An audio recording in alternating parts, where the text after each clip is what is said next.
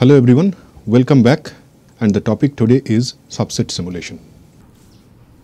We are going to study a few papers in this last module of the reliability-based structural design because some of the topics that we are going to discuss in this module are presented in different papers. Particularly in this lecture, the technique subset simulation was first proposed by Au and Beck, and they published this paper in the year 2001. So we'll refer this paper and the mathematical models, their derivations and the problems also.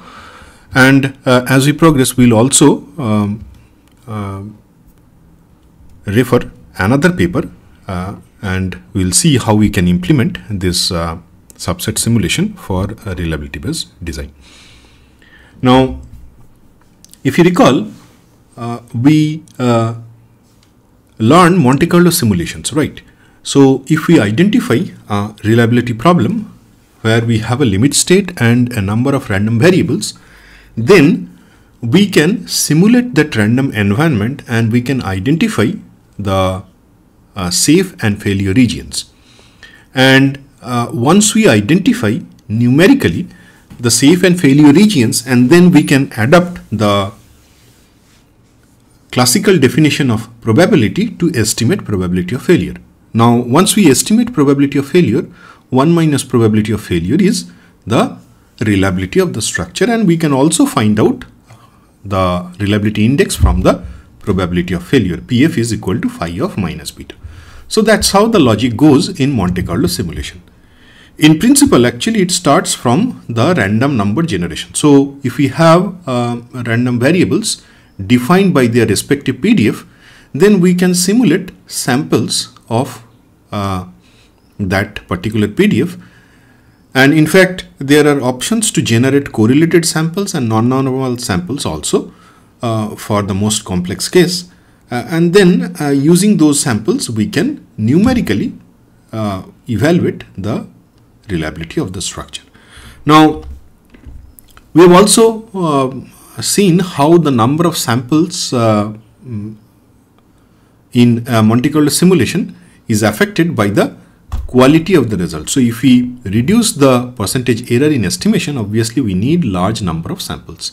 And in fact, in many cases, if we deal with a complex structure where we need to solve the structure using, say, a finite element model, and if you have a large finite element model, in many cases, we also apply time-dependent load, for example, earthquake load or wind load. And in that case, if we need to solve large number of samples, that itself becomes a problem. And in many cases, we cannot implement this Monte Carlo simulation in a straightforward way. That's the reason we always look for efficient versions of Monte Carlo simulations and what adaptations we can propose to improve the efficiency of this crude Monte Carlo simulation. And one of them is what we call the importance sampling. This is also what we discussed. So instead of taking samples from the original distributions, in this case, what we define is the importance sampling density. This importance sampling density is actually placed near the failure region. So normally what we do, we first solve the problem using first order reliability method, and from that we know what is the MPP, and we can use that information as our reference point, and using that information we define the importance sampling density in and around that failure point so that we have significantly large number of samples simulated in the failure region. So that's how we improve the performance of Monte Carlo simulation from its crude version to this importance sampling. In fact, we also studied this limit state function and how this importance sampling density improves the quality of the end result. That also we have studied. For example, in this case, this blue star point is the MPP that we get from the first order reliability analysis. So we use that MPP, that information, and place the importance sampling density. In fact, we can optimally identify what is the importance sampling density function, but for ease of use, very often we propose multidimensional normal random variables, uncorrelated normal random variables, and we place that normal distribution in and around this point. The reason is normal distribution is symmetric, and if it is centered around mean and if we set that as the reference point, obviously we expect large number of samples on either side of this point because of the symmetry of the distribution. And that's the reason you can see in this example we have large number of red dots in the failure region, almost similar number of green dots you can also see on the other side of the limit state. And that's how the original Monte Carlo simulation was improved. This actually significantly improves the computational efficiency without compromising the end result. So this is an improved version of Monte Carlo simulations. Subset simulation is again another version of the improved Monte Carlo simulation. So in this case, we'll see how we define these subsets. As the name suggests, the complete problem is actually subdivided into smaller sets, and that's how the name subset comes, and we actually simulate every set, and hence the name is subset simulation. It is in general robust and efficiency wise far better than the original Monte Carlo simulations. The only thing is in this case we define these subsets, the number of subsets, and then we use again Monte Carlo simulations to simulate that subset. But the problem is not straightforward. As we see, as we progress, we'll see that how we can actually simulate these cases. Obviously, in this case, conditional probability will come, which was not there in the earlier version of the Monte Carlo simulation. Now, in this case, the only advantage, as we progress, we'll see, it can offer a feasible solution for very low failure probability. So if you have a small failure probability, then original Monte Carlo simulation takes a long time. The simple reason is if we have a probability of failure, say 10 to the power minus 3, so at least we need 1000 samples to get one sample failed. Actually, in reality, we need much more, but at least 1 in 1000 if the failure probability is, that suggests that we need a minimum of 1000 samples. Now, in this case, if we have a probability of failure really small for important structure, for example, if you have a bridge or a nuclear reactor, obviously in these cases, we have very low failure probability. And if you have very low failure probability, the number of samples in crude Monte Carlo simulation increases, and at times it becomes very difficult to implement them even with the modern computational facility. But for them, we can easily adopt subset simulation. It can simulate small probability of failure and for large dimensional problems. So if you have large number of random variables, that also can be handled in this case. So what is the trick? Let us first use a numerical figure to just understand what is the proposal in this subset simulation. Just imagine if we have a failure probability of say 10 to the power minus 3. So we can imagine this event as a product of 3 smaller events with smaller probabilities of 0.1. Effectively, we will get the same failure probability. But the advantage is if we try to simulate 0.001 in the first instance, at least we need 1000 samples to have one failure. As I said, in reality we need many more, but for the time being, because we have 0.001, so we at least need 1000 samples. However, if we split this into 3 subsets, and in each case we have a probability of failures of 0.1, obviously the number of samples to simulate 0.1 according to the same logic is 10. Obviously it is not 10, it will be more than that, but it will be much less than what we have in case of the original probability of failure. So effectively what we will do, we will simulate this these events corresponding to probability of failure of 0.1, But the thing is, the first case is very easy to simulate. We'll apply the Monte Carlo simulations. But when we go to the next step, obviously, for that, it has a condition that the first set has already occurred. And that's where the conditional probability will come. As we progress, we'll see that. But from this numerical description, we can easily sense that instead of simulating a very low failure probability, if we can represent that in this product format, then probably that will give us a numerical advantage that we can intuitively conclude. So our objective in this subset simulation is evaluating small failure probabilities, that is in the original probability space, which is replaced by a sequence of events in the conditional probability space. So that's where the problem statement lies in the subset simulation. So we start with the original probability space that we replace with a sequence in the conditional probability space. And symbolically, you can see it is represented here. So if we have a failure event, say capital F, and that F, we can actually split it into smaller events in this sequence. So we have altogether 1, 2, 3 up to M small events, and collectively they represent this main failure event represented by this capital F. Now this is obviously it is a decreasing sequence of failure of events. So Fk in this case will be intersection of all this I ranging from 1 to k Fi, where k is equal to 1 to up to M. Now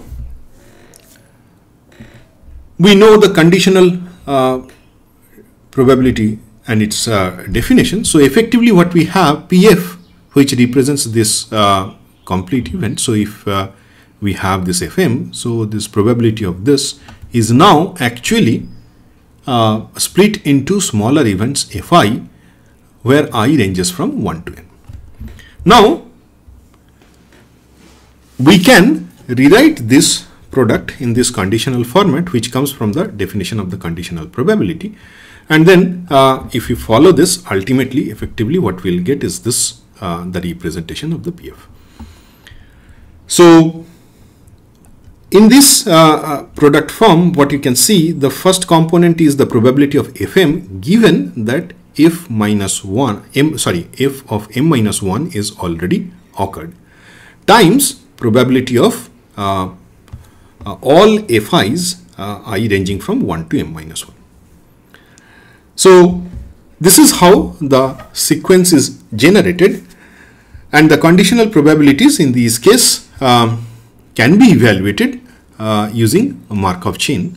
Obviously, in these introductory lectures of different advanced techniques in this last module, we will not go into the detailed derivations, but we will give you the sufficient introduction so that you can further develop these methodologies. So in this case, again, we are not going into the details of this Markov process and its description. We'll assume that you have background in Markov process. If not, obviously, please go through the respective theories and just study Markov chain.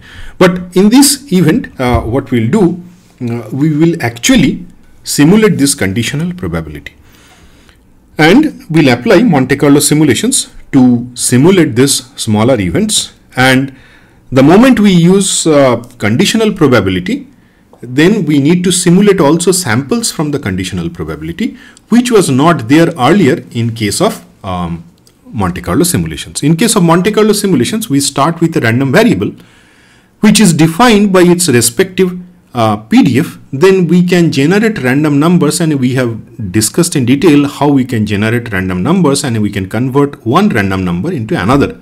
And that's how we can simulate any distribution. But in this case, because we have a conditional probability here, obviously the simulation is a little tricky, and for that we have this Metropolis algorithm. Then effectively what we have this Pf is actually represented by these conditional events, and then we start with one event, and then sequentially we simulate the complete set, and then finally we evaluate the probability of failure. Now in this case, in this expression of PF in terms of subsets, we express failure probability as a product of sequence using the conditional probabilities fi plus 1 given fi. So it actually starts with f1, that is the first event that we simulate, and then as we progress to the next one, obviously we use this conditional definition. So the idea of subset simulation is to estimate the probability of failure by estimating these quantities represented by the conditional probabilities. And as we progress, we'll see how this improves the overall computational efficiency and how we can actually implement this for actual reliability problems and how to solve the limit states.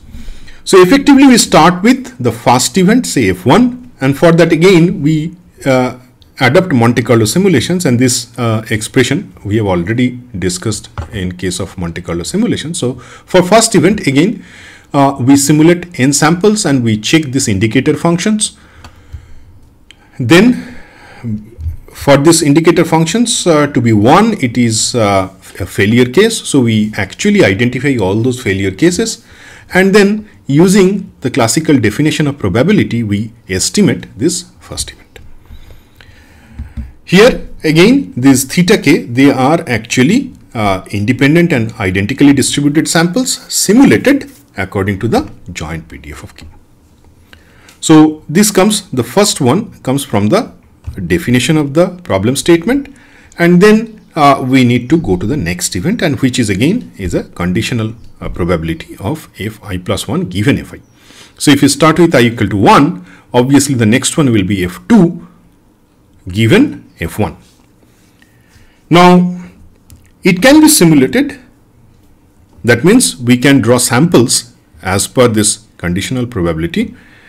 For that, what we need to do, we have to make sure that the samples that we draw for this theta, it must lie within the region defined by this fi, because fi has already occurred. So it must lie within that region. And obviously the definition of conditional probability, if you recall, it goes like this. So that will ensure the occurrence of the event fi in this sequence. Now, so the task is to efficiently simulate the samples, obviously, that forms this Markov chain in this Monte Carlo simulation. We will use Metropolis algorithm. Actually, in this, the paper I'm referring to, they used a modified version of Metropolis algorithm, which we'll see in a minute. But in this method, samples are simulated as the states of the Markov chain. It has a ergodicity assumptions, which means actually the target distribution is in limiting stationary distribution. So we can actually start with a proposal, and then because of this ergodicity at the end of these simulations, it will actually follow this conditional probability. So if we can simulate a sample having a conditional distribution, say Q of this given fi, we can use the method to simulate a new sample as the next state of Markov chain, which will also be distributed as per this conditional probability. Now, once we do that, then it is effectively a Monte Carlo simulation, and then using that we can actually simulate the failure. Now, the question is, if the current sample is not distributed, then what happens? As we progress, we will see we will have an acceptance and rejection criteria that will ensure the limiting distribution property. It ensures that the distribution of simulated samples will tend to actually the conditional probability that we are looking at. So for that, what we need to do, we have to increase the number of steps. As I said, we'll use a modified version of the original Metropolis algorithm, and here is the mathematical expression for this Markov chain that we are going to simulate using this conditional probability. And here this theta 1 to n, they are the samples. So the algorithm goes like this. So we start with the proposal PDF, which is again this represented by Pj epsilon of given theta. It will be a one-dimensional PDF for epsilon centered at around theta with the symmetric property. This is required. We will discuss this in detail. Because of this symmetric property, we will see we'll have large number of samples that will be accepted for the next step. Then what we do, we generate the sequence theta 1, theta 2 up to theta n for a given sample theta 1 by computing theta k plus 1 from this, and then what we do, we generate a candidate state. So this candidate state, for each component of j equal to 1, we simulate basically epsilon j from this conditional probability and then compute this ratio r. And then once we do that, we set this theta j as equal to epsilon j, and for that we evaluate the probability, and then we check the acceptance or rejection. If you recall, we need to simulate the samples so that the previous event has already occurred. So we started with say f1, so it must be in that region where we have the samples that has already occurred and simulated in the previous subset. And that's how the logic continues, and then we complete the simulation procedure through this acceptance and rejection criteria. So in brief, the state, it depends actually on the current state, and then once we repeat this procedure through this symmetric property of the one-dimensional PDF, then we actually ensure the new samples that we accept, they actually lie in that region where Fy is already simulated. So the step 1 in this simulation, it is actually following random walk in the neighborhood of the current state theta k, and because of that acceptance and rejection criteria, we only take the samples which is actually lying in Fi. So the thing is, once we do that in step 2, we can actually use direct Monte Carlo simulations once we have this samples which is lying in this region of Fi.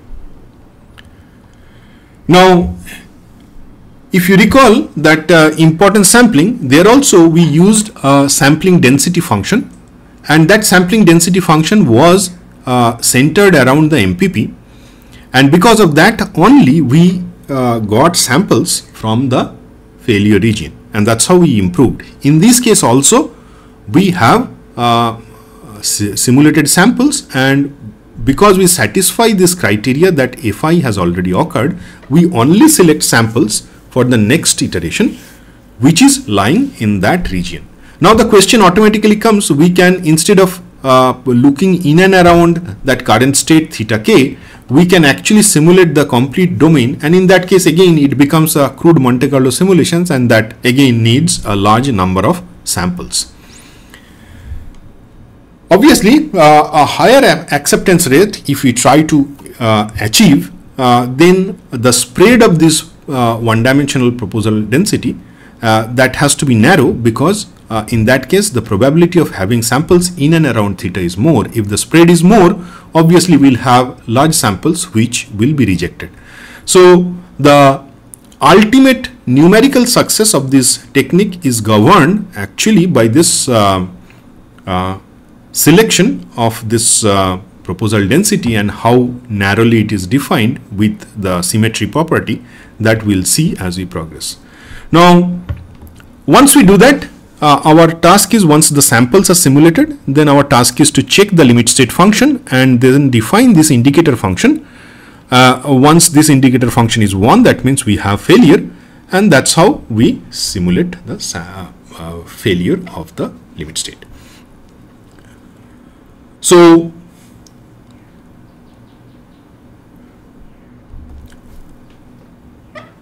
effectively what we do, we obtain samples distributed as per this conditional probability, and then we follow the Markov chain, and then using modified Metropolis algorithm we actually simulate the next candidate states. So obviously if once we have this all accepted samples, then these samples will be distributed as per this conditional probability and can be used to estimate the next event, which is F2, where F1 has already occurred. So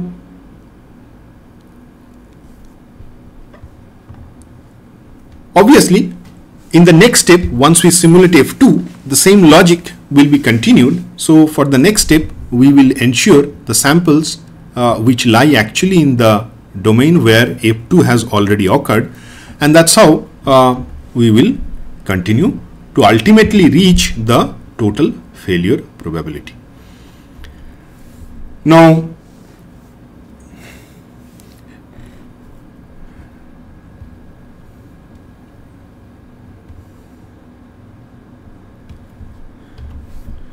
the conditional failure probability is given by this expression. Obviously you can see once we go to the I plus 1th chain, given that ith chain has already occurred, so then again we adopt the same expression for the Monte Carlo simulation to simulate that event represented by Fi plus 1. And then finally we combine all these subsets, and once we combine all the subsets, we basically get the total probability of failure as the product of all these subsets. So before we go into the details, let me just quickly go through the paper that we are referring to. So here is the paper which gives you the complete mathematical details of the subset simulations and all the derivations. Two interesting problem is solved, which I just wish to show you in this paper. So there are first example is that it is a Esdorf oscillator. It's a linear oscillator, but it is excited by the white noise excitation, and in that case the omega, that is the natural frequency of this oscillator, is given and the damping ratio is also defined. Then failure is defined as the displacement of the response exceeding the threshold level B. There is a time duration. Obviously this is a white noise, it continues for the complete t tends to infinity, but again the failure is set that within first 30 seconds if the response of the structure crosses this level, then it is a failure. So the limit state here is given by this expression. So in this case the dynamic response of this structure is solved. For that you can adopt any solution technique, any numerical solution techniques, for example ODE45 or similar techniques can be adopted to find out this x of t. So for every t we have this displacement, and then over this time of 30 seconds, that is the window over which we estimate this failure. So we take the absolute value, and then if it crosses the limit, then we call it a failure. Now here is the result.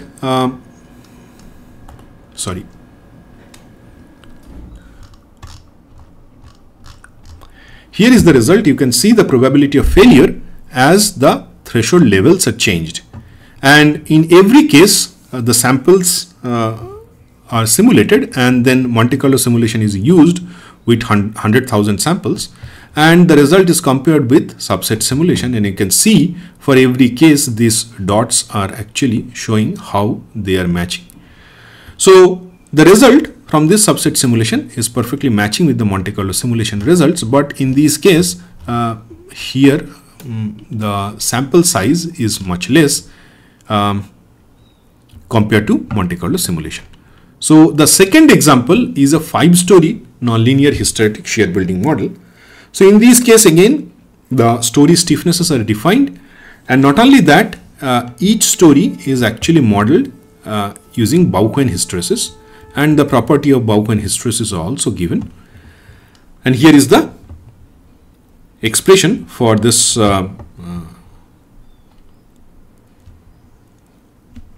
5-story shear building model. It is also excited by white noise, but in this case it is also modulated by deterministic amplitude modulation, and all the structural properties along with other details are also given here, and the result is here. In this case also 100,000 samples are used for Monte Carlo simulations, and you can see the subset simulation results perfectly matches with the Monte Carlo simulation result. So that ensures the quality of this, and then also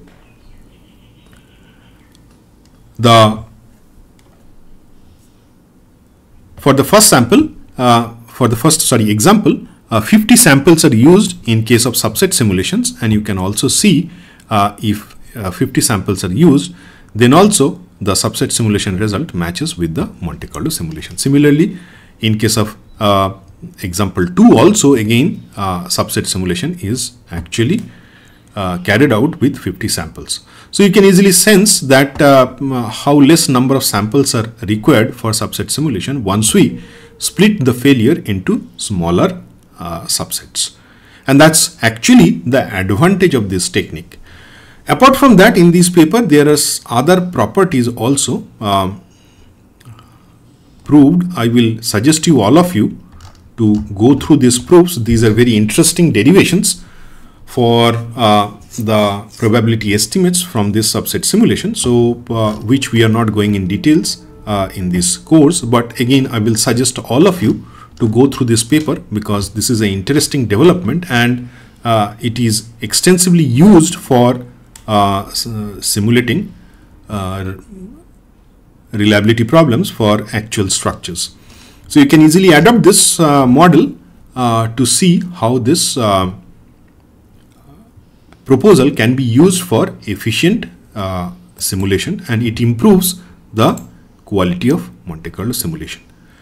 Now we'll also use another paper. This is another interesting paper which actually provides the MATLAB code for this subset simulation, and not only it actually shows the application for reliability analysis, it also extends it for structural optimization. So these are the two papers I will suggest for all the participants to actually go through. In this paper there are certain interesting examples which I just wish to show you. So the first example where actually the probability of failure is estimated as per this limit state function.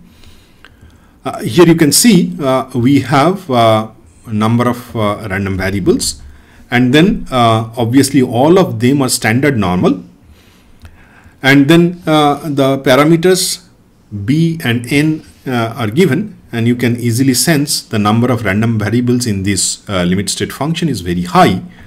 And in this case again we can easily simulate the problem using this technique. So obviously the target failure region is F, where this limit state function is less than 0, and that also we can simulate, and then we use 300 samples in this case, and the conditional probabilities are equal to, this is the sequence of events that is simulated. Now here is the result. So we start with the simulation of this sequence, and the CDF for of this age is shown here. Also the result is here. So for this different sequence of sub-events we can simulate the PF, and in this case PF is also shown here along with the samples. Now this is shown in this second paper. So here actually the details of this implementation is given. So in this paper again the interesting part of this is the codal implementations using MATLAB. So I will suggest all of you to go through this code, and these codes are also available. You can actually get it from this website given by the authors. So you can also go through the codes and see how this efficient simulation technique is actually implemented. Now, the problem I was actually talking about is given at the end. So here is the one example. We'll come to that in a minute. But before that, the other problem is given anyway. You can see it. So the next problem we will go through is basically the one given here. In this case that you can see, this is a minimization problem because this algorithm also you can use for structural optimization. So in this case, this function, this is called camelback function. So in this case, we have 6 hump camelback function. So the expression for that is given and the domain of search is also given. Now, within this domain, this function has 6 minima, while there are multiple maxima also. So all these local minima we can search using this algorithm, and that complete optimization are also shown here as we increase the number of simulation levels. And ultimately, once we complete that exercise, we get the global minima for this problem, which you can also cross verify with other simulation techniques. So this is an interesting result which is shown in this paper. So I will suggest all of you to go through these results and the subsequent coding, how you can use it.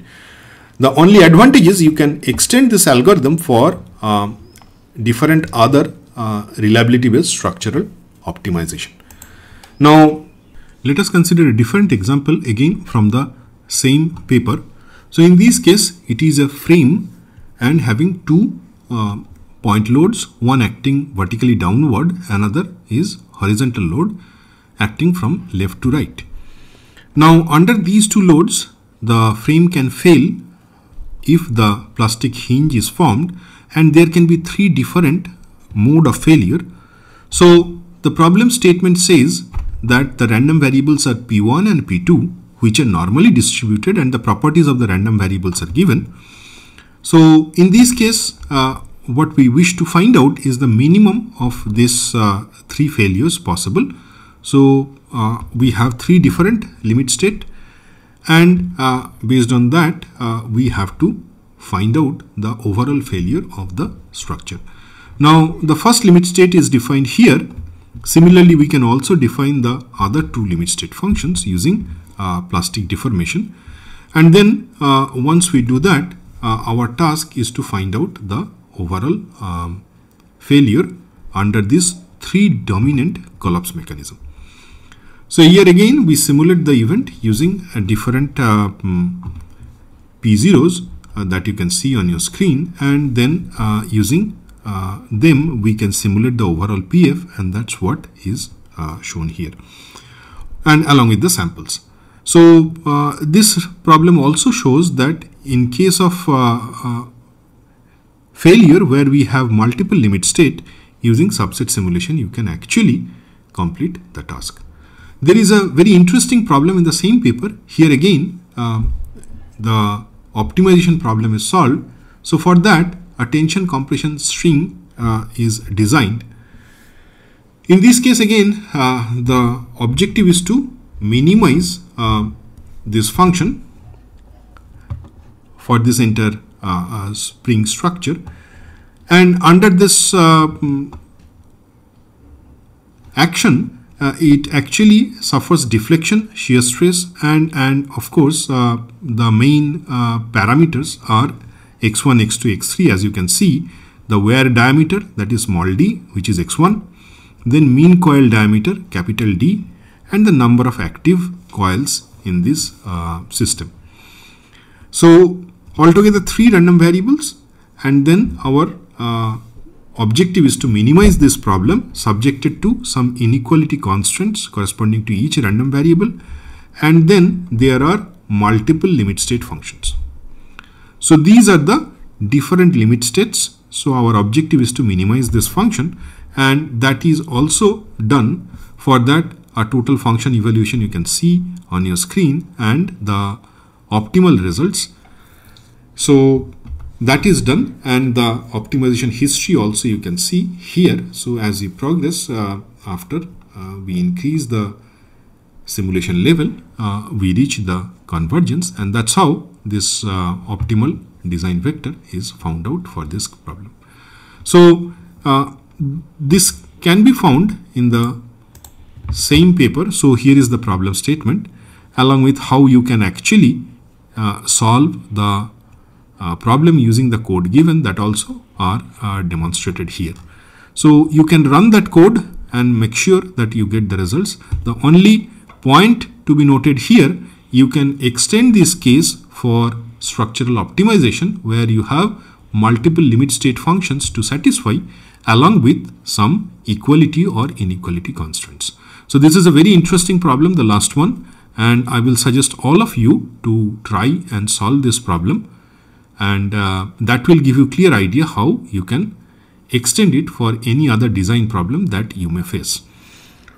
So with that, let us close our discussion on subset simulation. Thank you very much.